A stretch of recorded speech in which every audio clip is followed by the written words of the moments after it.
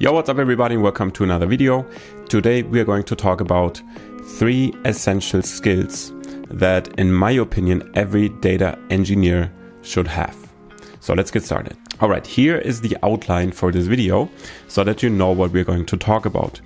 The first point that I want to make is we need to write clean code. And what I mean with that is actually that we should aim for developing small and self-contained functionality, so small units, which we are going to test. And with the testing, we make sure that our functional units are performing exactly the task they are designed for. These small and self-contained units and well-working units we compose later on in a complex program. And this also adds a lot of readability in our program, as we are going to see directly what the flow in our application is. And I'm going to show you a small Scala example as well for Spark code, where we are going to see how all of this helps and how it looks like in reality. The second point is we should be aiming to use the IDE features, which are very powerful. So we are editing texts as developers all day long, and therefore we should become very, very efficient in doing so. The point I want to make is the IDE has very, very powerful features, and we should use them, for example, to navigate files quickly, to refactor code, or to optimize imports. And finally, as the third point, we are going to talk about well-engineered test cases. So testing our code is very essential also from the first point we had. And therefore, we should also account for some time to develop our tests appropriately so that we can add tests easily later on.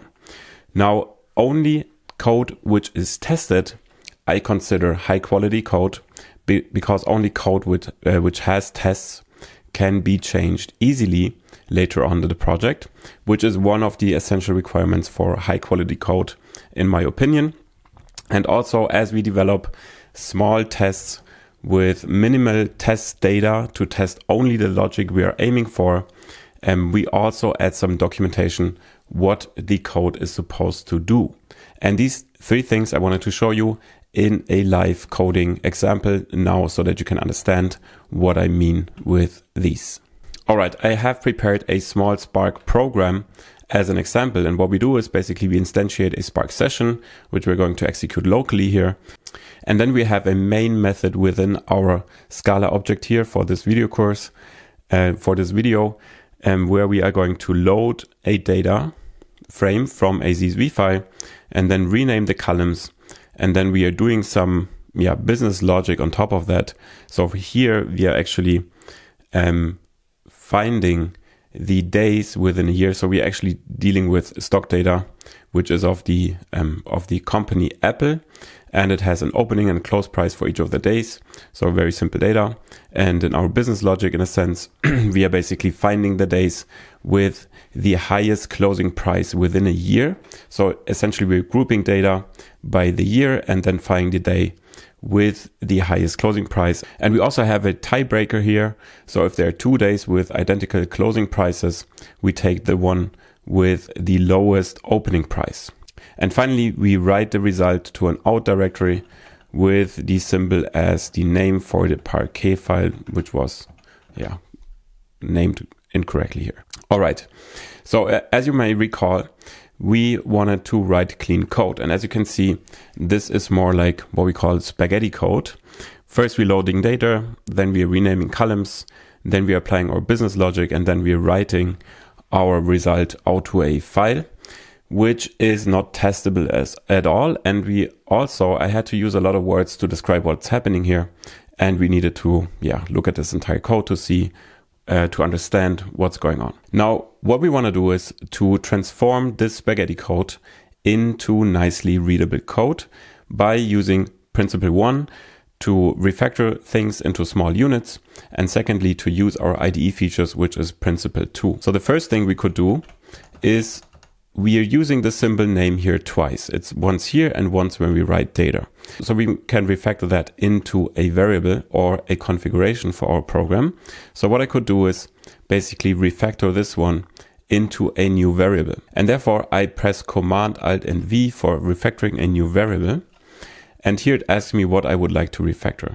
And actually I would only replace the apple, which is the symbol for the stock. And it already suggests me to replace both occurrences of this. So I select this one, and then I simply call it symbol. And this will be used here once, and once down here when we write the Parquet file. Hey, and sorry for interrupting your learning, but if you would like to become a pro-level data engineer, I would like to point you towards my individual coaching product. Now, within 12 weeks, I will take you from no prior knowledge in Apache Spark to a professional skill set, which will make you the expert in your development team. You can check it out at academy.philipp-bronnenberg.de, and you can also find the link in the show notes. Also, please subscribe this channel if you like these videos. Now, let's get back to the topic. Now, the second thing we can do is to take all of that code, which is basically related to loading the data from a CSV file, and refactor it into a new method. And therefore I press Command Alt and M in IntelliJ, and it asks me at which scope I would like to introduce a new method for this. And I would like to have it directly within our Scala object. Now we can assign it a name, for example, load stock data. And it already suggests me to have one parameter, which is going to be the symbol, which is of this type string, which basically tells our application which stock data we would like to load. And here we can also specify the result type. And if I hit OK now, we have refactored all of that code into one method. And the nice thing about methods or introducing new methods is that we can assign a name, the function name or the method name, to a piece of code, and the name should describe what the code is doing. So for example, in our case, it's load stock data, and within there we use the Spark from the outer scope, load the CSV file with the name of the symbol we've specified. Then we are renaming the columns, and then we're returning a new data frame, which is our return type of this method here. Additionally, we could also refactor this piece of code, which is our business logic, into a new method, Command Alt and M, and then we can define a name for our code snippet here, and we are going to call it so it's producing the highest closing prices per year or something like that. And we also specify the parameter. We have to pass in a data frame. And we would also like to specify the result type.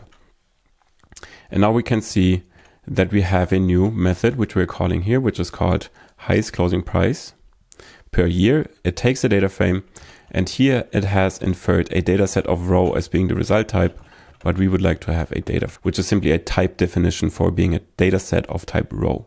Now this method is called within our main method, and here it has also used the data set of row, which is quite ugly, and we don't want to have it like this.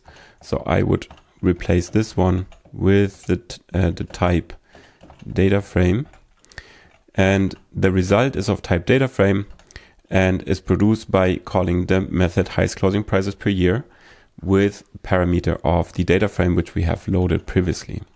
All right, and finally we can do the same for this code snippet here, which is responsible for writing our result to the respective directory.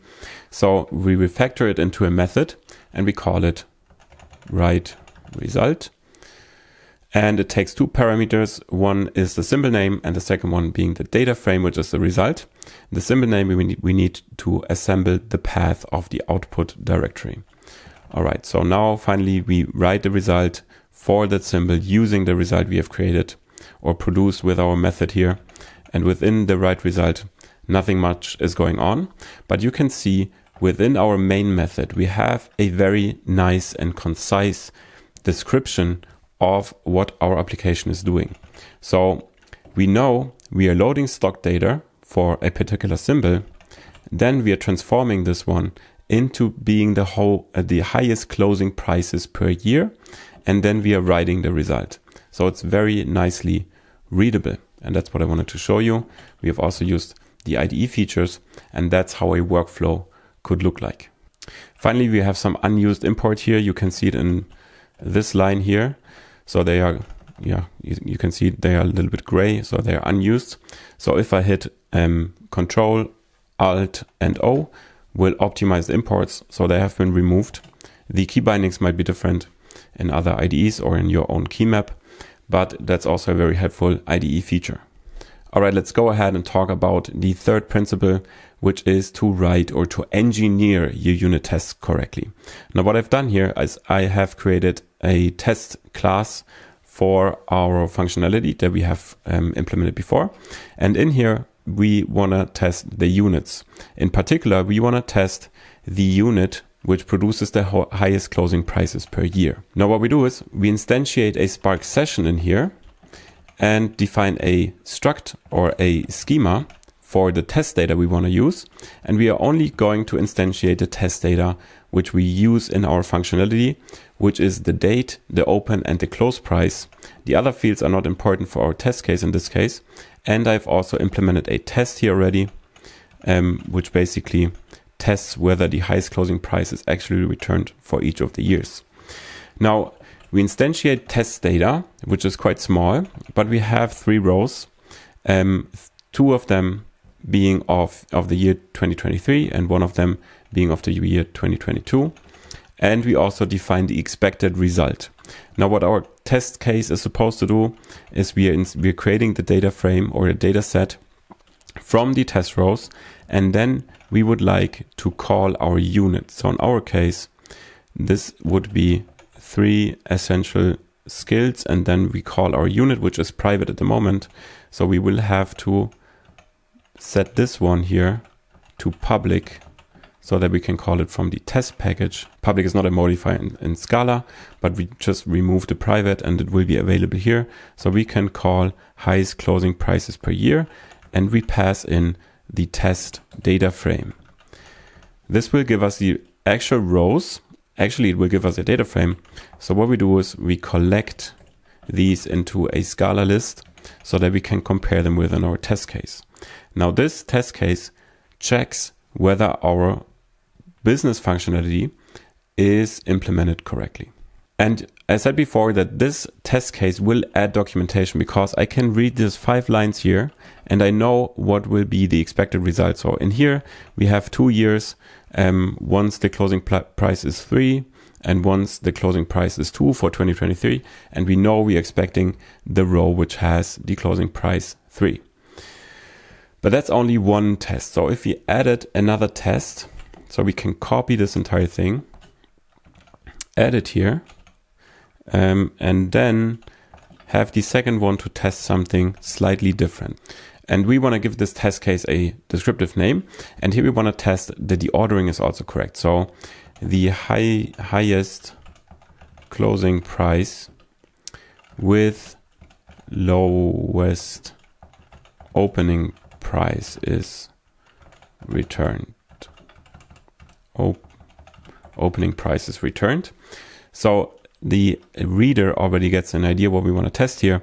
And for example, we have in 2023, we might have, or in 2022, we might have the situation that we have 2 dates in January where the closing price is identical, but on the 13th, the opening price was 2, and on the 12th, the opening price was 1. So in our expected result for 2022, we want to see the 12th of January with an opening price of 2 and a closing price of 4. And we have now a new situation simply by reproducing the test case from before. And this would already be a working example. So the only thing we have to do to introduce a new test case is to specify the input and the expected output rows. So that makes it quite easy to add new test cases.